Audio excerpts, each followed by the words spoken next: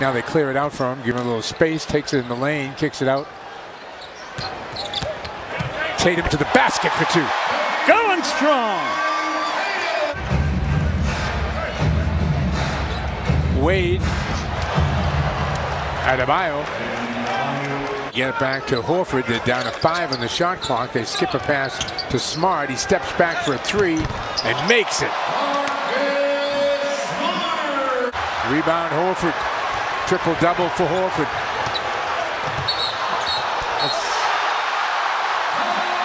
Wow.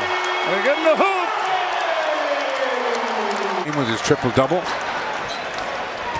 Celtics have made 8 more three-pointers than the Heat, and that's the difference in that game. They make it 7. And Boston's able to squeak out a win, 110-105. We'll head for Miami.